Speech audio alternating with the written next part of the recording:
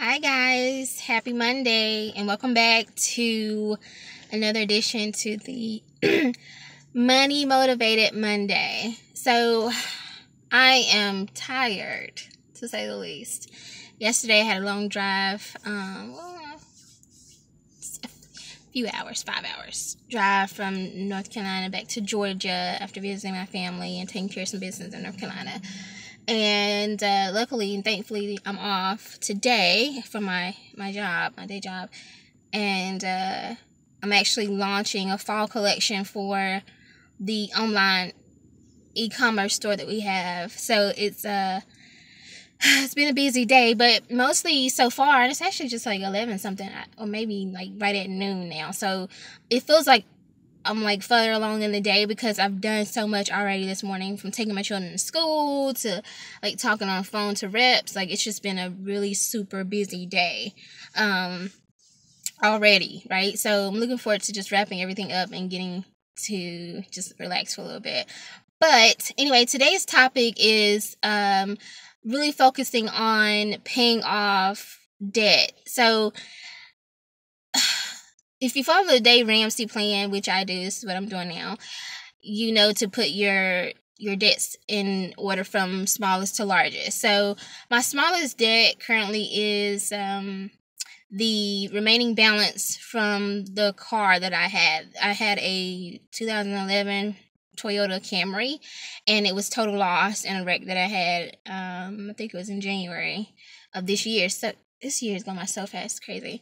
But yeah, so unfortunately I didn't have gap insurance, which I didn't even know anything about. And so my insurance, they paid off the car, the balance, like I think it was, I had like $10,000 still left on the car, and it was upside down.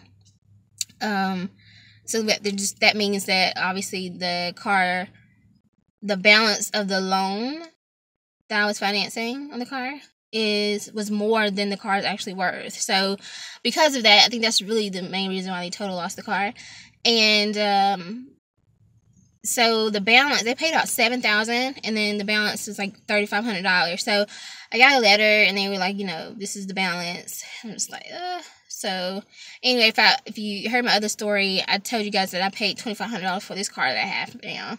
And so I own this car, and so I'm not complaining because I'd much rather pay $3,500 rather than paying off $10,000. And that would have been where I would have started as far as my largest debt, because I have student loans, and those are more than the car. So right around the time that I started thinking about the whole Dave Ramsey pay off debt program, that's when I had my wreck. So it was kind of weird how all of it happened. Thank God I knew about the whole process, and I knew, okay, let's not try to go get a new car. Let's try to find a car that I could pay cash for, and look at this as a blessing in disguise, because at this point now I don't have $10,000 to pay off. I just had the $3,500. But thankfully, now we actually did a settlement, so the balance is actually set. It was $1,800 last month when I spoke to them. So I called them back today to set up arrangements, and it's actually $1,790. And based on my plan, as far as when I pay everything based around my paychecks and things like that, I'll be saving another $1,000 next payday, which is next week. So I'll be paying off debt with the following paycheck. Not the last week of October, but the week before that one. So I scheduled that payment for that week, and they want me to pay $10 today just to kind of get the settlement started. And I told them, which is what Dave recommended, that I need this in writing. So the settlement balance is $1,790, and I need it in writing. They're going to send me a letter out with that balance on it, and then I'll be able to pay it online instead of them trying to get my account number. You're not getting my account number. You're not going to draft out $3,000 out of my account, because I already know, like, this is what Dave told us. He taught us in the YouTube video that he was talking about, paying off debts, whatever.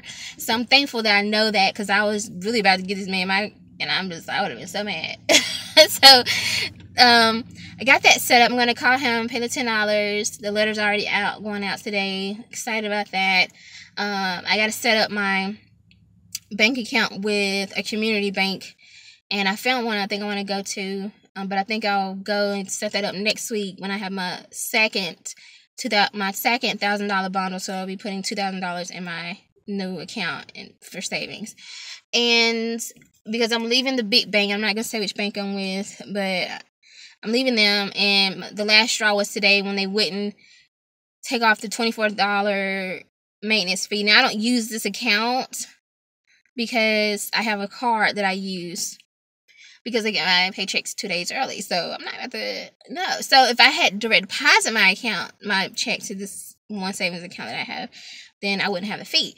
But I don't want my money going to that account because I want my money early. Like, you know, it's my preference. So y'all want to charge $24 for that? I'm sorry, you know, no. So I'm going with what Dave recommended, which is to go to a community bank or a credit union. So I'll be setting that up next week. I feel really good.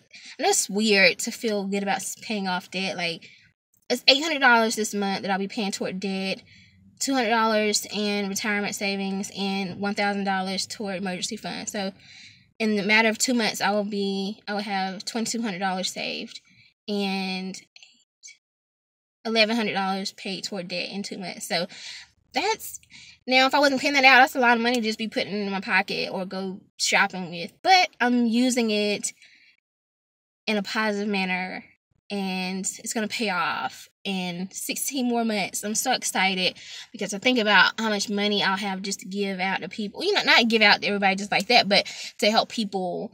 But I have to stay focused on my goal of paying off debt and saving, and it feels really good. So I hope that motivates you guys. Even if you're not saving $1,000 a month, you can still be a part of this. If yours is $50 a month, every time you hear me say, "Oh, I'm putting $1,000 up," you know, it should trigger you to say, "Oh, let me make sure I put my $50 up, or my $100 up this month," whatever. Like, that's what it's all about. It's not about competing or seeing who can save the most. It's nothing like that. Like, you have to do what's best for your situation. 2 years ago, I wouldn't even be able to save $1,000 a month. Like, it just wouldn't be feasible. But my income has increased, thank God, and, you know, worked to this point. So I'm excited about that, but I know I have to do right by my money and do right by my blessing that God has given me. So that's exactly what I'm doing, because I could really be splurging right now. I could really be shopping right now, but it's not worth it. I'm excited. That's my video for today. You guys definitely tune in and look at all the videos. I'm almost at 6,000 lifetime views, and once I get to 10,000, I'll become an official YouTube partner. I'm so excited about that, and that will help fund some productions that I have coming up next year. And you guys should stay tuned. Definitely check out my store website, www.lulubeinc.com. We have some new material, new products for the fall. So excited about that too. And stay with me. Happy Monday.